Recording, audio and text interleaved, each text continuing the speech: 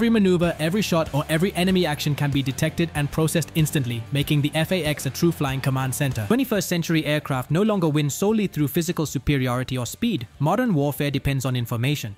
The FAX incorporates jam-resistant data link systems capable of operating in environments where enemy communications attempt to block, intercept, or manipulate information. This allows the pilot and the fighter to stay connected with satellites, ground-based radars, drones, and other fighters in real time, generating a far broader situational awareness than any previous fighter.